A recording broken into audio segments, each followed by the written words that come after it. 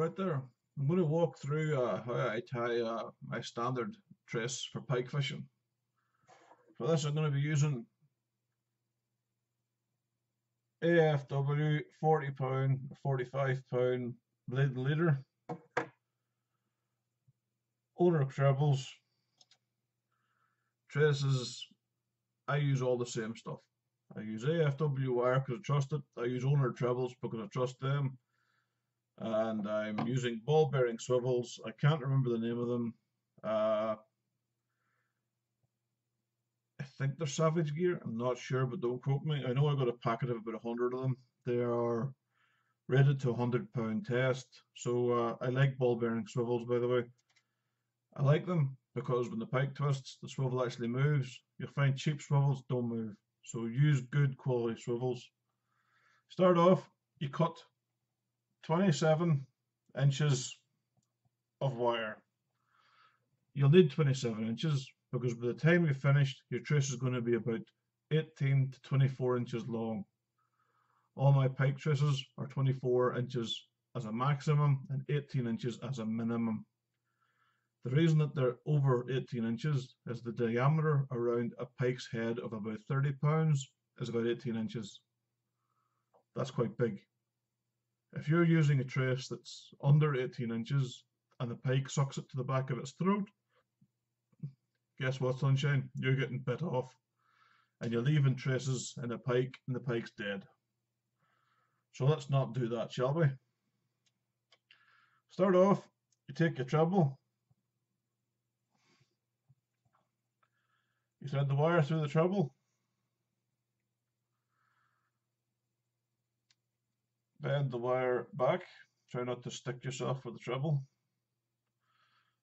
so that you have a little tag end like that of about 1 inch. You take the tag end, you fold it around the main body of the trace like that. I'm not sure how much this is picking up, but you then take the tag end and push it back through the eye of the swivel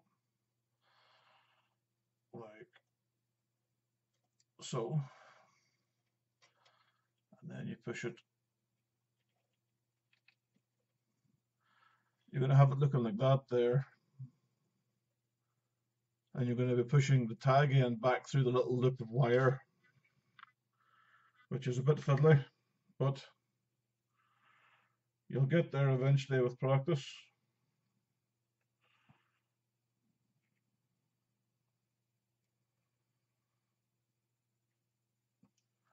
So you end up roughly with that. That's the basis of a choke knot. This will pull tight and choke on itself, hence the name. You then thread on your crimp. I get these crimps from Eddie Turner. I quite like Eddie Turner's gear. I throw a link into the description of this thing. But Eddie Turner has a lot of this, and it's good stuff. So I would go and give Eddie Turner a shout if you want little bits and pieces for your wire, for your crimps, for your traces. And he's a gentleman. If you ask him questions, he'll come back with you and you answer them. The man's actually a pike fishing expert, like, so it's always good to have someone like that on hand that you can ask questions or run ideas past.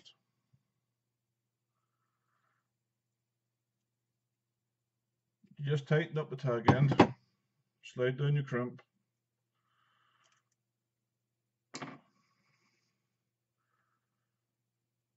so that your crimp is just sitting a little bit above your choke knot.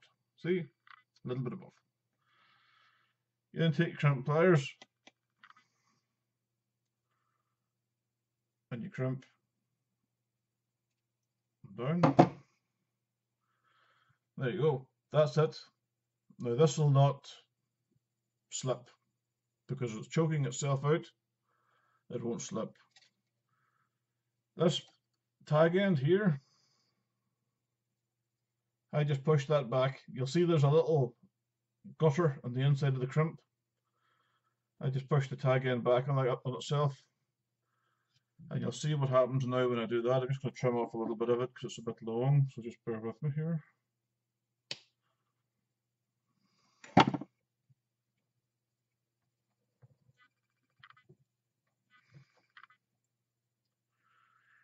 Then you get one of your little rubber crimp sleeve things, silicone sleeves. These are great because you can recycle them. And you push them over the crimp, push it down. Again, carefully. You don't want to have to go to A&E to get hooks took out of you. And there you go. That treble is now secured to your trace. That's not going anywhere. Now, this is attaching the second treble. There's a couple of different ways of doing it. Here is how I prefer to do it. Take treble, take wire, slide it on. Again, careful not to stick yourself with the damn treble. Set them the distance that you want them apart.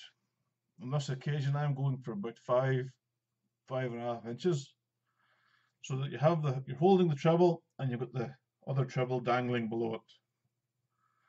Pinch it in your thumb, nice and easy, and you're going to fold the wire back and start winding the wire back up the body of the treble.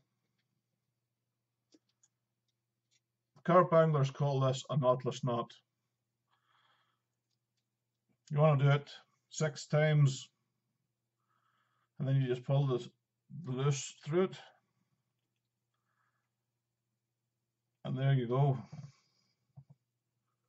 The second treble is now fixed. It's not going to move anywhere. And the beautiful thing about this knot is the more the pike pulls, the tighter this knot gets. So the pike is going to pull and pull and pull, and the knot's not going to move, slip, or do anything with you. You'll see that there's people selling sliding traces with the hooks that slide. Avoid those, bin those, because they're shit. Then you take your little, these are Gray's Prowler. I don't think you can get these anymore, they don't make them. But these are little Gray's Prowler silicone sleeves. And you slide it on the wire. Fuck, that one's away. I'll get another one here.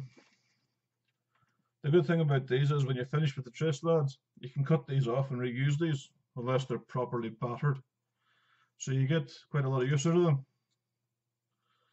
I used to use silicone tubing, but these are more durable and they're made for the job. And I also used to use shrink tubing, which was a pain in the backside, if I'm honest, but there you go. And there you have it. The two trebles are locked in place. They're not going to move. Isn't that just nice? You then take your, this is a black silicone sleeve, and this is going to get pushed onto the end of it. Now you're pushing this onto the end so that the fat end is going to be the last thing that you see. There you go. Slide that down the road. You're going to take your crimp, slide your crimp on, and you're going to take your ball bearing swivel, and you're going to repeat the same process you did with the bottom treble. So I should really be wearing my glasses.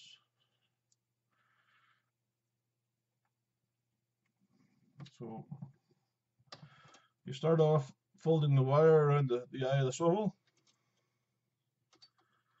then you wrap it around the body of the trace, like so. Then you're going back through the swivel,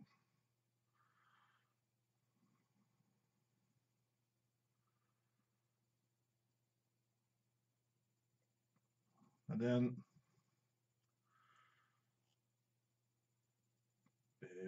right. So you're going to end up with it looking like that, lads. Now you go back through this little loop here.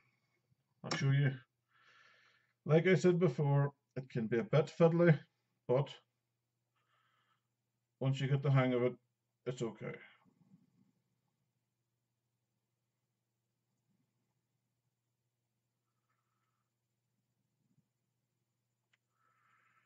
Should really have worn my glasses.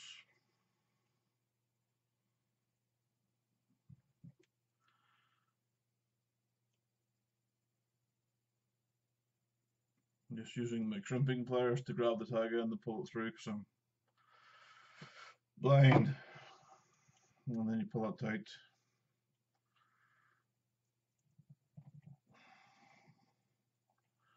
So you have a knot.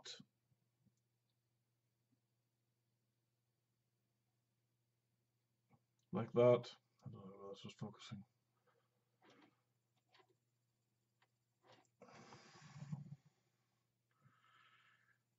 Then you slide the rubber and the crimp back down. Come on, crimp, there we go.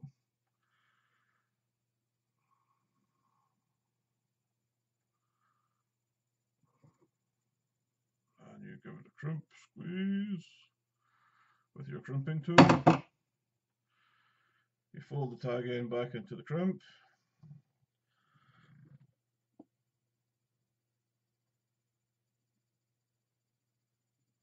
That's what it looks like, lads. Then you slide your rubber up over it, up over the first eye, and just so it's there. So that the end of your trace looks like that. The little sleeves cover up the tag end of the wire. It stops the braid getting shredded from it. Keeps it neat, keeps it tidy. And there you have it, the finished trace. And wouldn't you look at that? The trace itself, 24 inches on the nail. Am I good or am I good?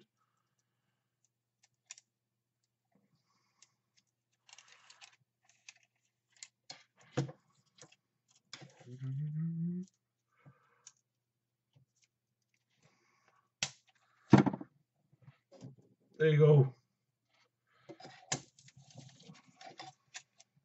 And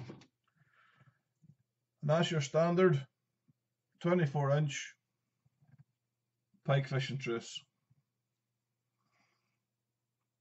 Good luck to you all.